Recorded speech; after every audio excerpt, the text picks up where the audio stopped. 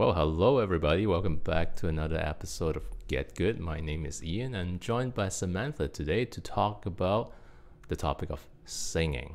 Welcome, Samantha. Thank you, Ian. So, Samantha, we are trying to share with our viewers about the topic of singing. So before we get into like the detail of how to practice and so on, tell us how you first got involved with singing. I would say it was when I was in grade 3. The teacher starting a choir, and she was looking for students to join. And in our music class, she started to pick students, and I was one of them. And after, I would say, my first audition, I was picked to be in the choir. Grade 3. Grade 3. Wow. Yes. Now, usually, when we were young, we may not keep up with certain activities. And I suppose singing is something that you kept with it and then you kept practicing, and that's how you're able to sing so well. So were you singing all along throughout elementary school, high school, and beyond? Yes. I was lucky enough to be picked and join the choirs when I was in elementary school and then in high school, because I attended church schools. The first one is Anglican in Hong Kong, and then I came to Canada and I was going to a Catholic school.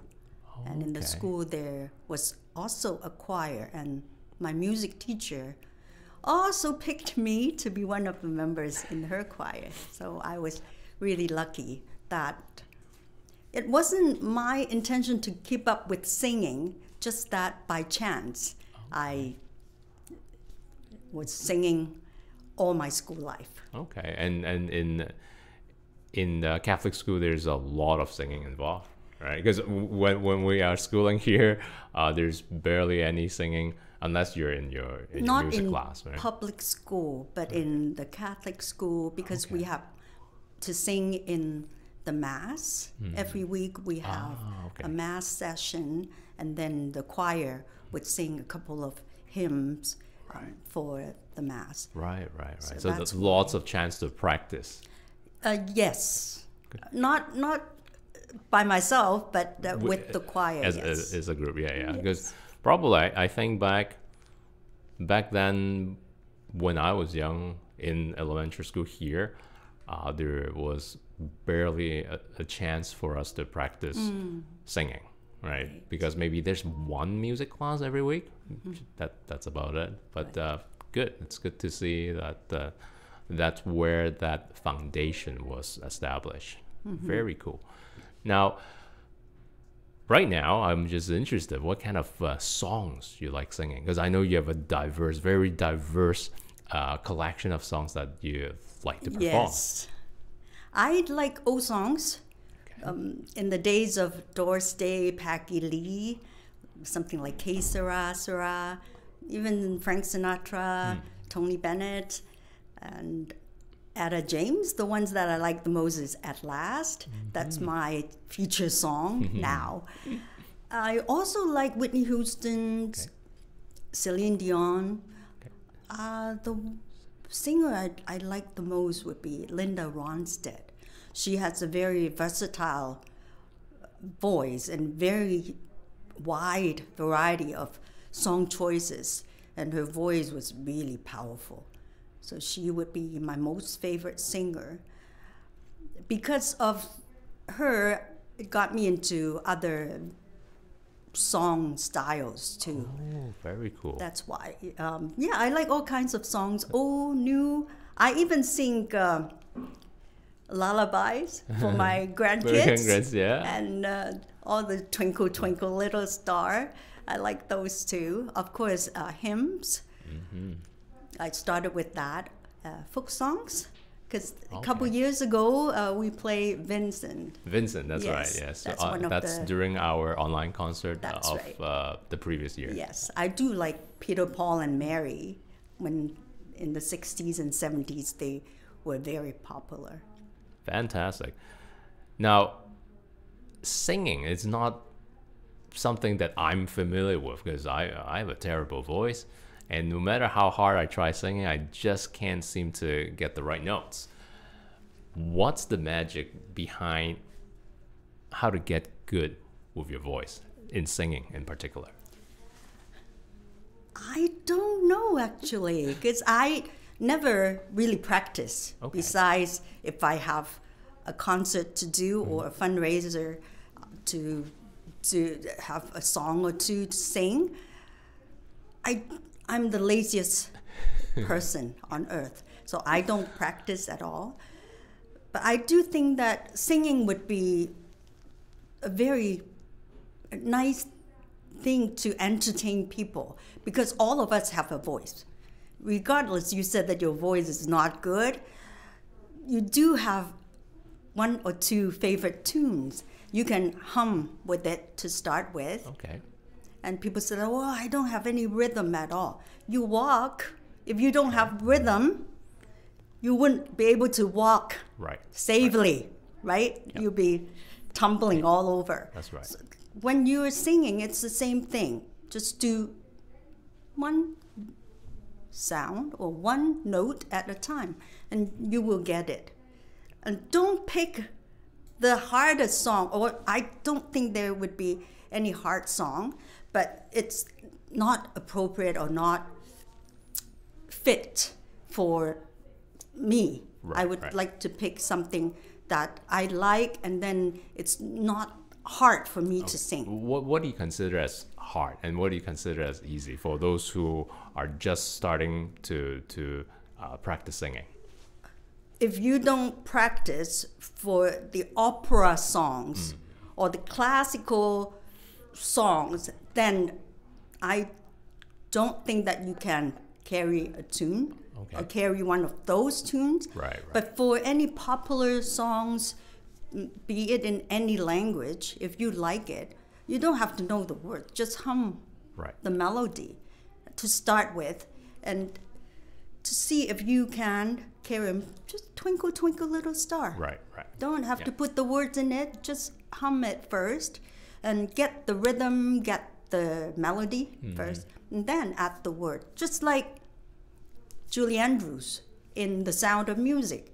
She started with the notes and then the words, right? That's So right. that's the way to do. Don't really have to pay a lot of money for a voice teacher, Right. Right. unless you want to really be a professional. But I still don't think a lot of the professional really have a good voice. Name two: Cher and Madonna. Their voice is not very good. If Right. you want to say whose voice is good, Whitney Houston, Yep. Linda Ronstadt, they are good voices. They do have their own style. Their tune may be very catchy, and their just overall beat of the song is very uplifting. But in terms of the singing, like The voice, yeah. how deep it goes or how melodic it goes, yeah, that's that's up to That's why you don't have to have a good voice to sing, to be popular neither. So just keep humming, keep singing, and you will get it. So there's another song that just came into my mind. It was a guy singing a song. Okay, you guys ever heard the song? Starts with like, I'm too sexy for myself, right? Yes. That entire song is so repetitive, and it's nonetheless you find it entertaining, right? I Yes. like that song a lot, but then there's actually not much to the singing technique, right? But we still find it Yes. entertaining. It's the really amazing. beat, isn't it? So if you can walk, you can just do that. That's right. And it doesn't have to have a very elaborate melody to a song too. Some of them are very simple. Right. Like I said, Twinkle Twinkle Little Star, all these kids songs. Start with Start something with easy. them. Yeah, Yeah, start with something start with easy them. and work your way. And then there's one question I want to ask you about lyrics. Like, you don't seem to look at the lyrics when you perform, you have them all memorized. Now that is difficult. Especially I remember practicing Vincent with you. Vincent, they got like new words every verse, every Yes. chorus, right? How do you manage to memorize so many words? For me, if words with melody, it seems like it's easier to remember.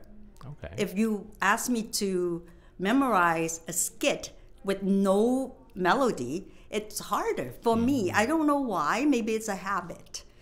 Because I think if you sing with a piece of paper in front of you, it takes away your interpretation and your imagination of the words of the song. But once once I memorize it, I can just focus on the words instead of looking or reading from the piece of paper, and it's not as distracting for the audience too. So it's a habit, I think. And more often you relate the words into a story, and you're telling a story as the music comes along, right? Yes, So that's basically your definitely. strategy. And then sometimes the same song may not feel the same, or you may not interpret the same way as the last time you sing it. It depends on your mood. Interesting. Depends on what happened to you the day that before you sing. Right. A happy song may sound sad to you if you had something bad or something sad happen that day. But a sad song may not be so sad if you, in the morning, something happy or something good happened to you. It's just the Very interpretation, interesting. but there's no right or wrong to a song. And yeah, it's all the very main thing is personal and individual. Play around with the song, try different emotions, practice humming it, and I think that's a great Yeah. head start for That's all you right. folks who are watching. Right now, we're past the 10th minute mark, so thank you, Samantha. Thank you for joining us today. Now, do you have any advice for people who are just starting out in their journey of singing? Don't stop. Keep going. Like I said, hum it first. If you think that the words are too complicated, hum it. Go with stepping. Yep. Go with Get that walking. rhythm going, yep. Yeah, if you take a walk, just hum it while you're walking. You'll get the rhythm. And we also have this singing club every Thursday at 1:30. So I am playing guitar. I'm just playing the guitar, and a lot of people are singing along. So if you're interested, any of you are interested, come on, drop by Thursday 1:30 and here at our city. Yes.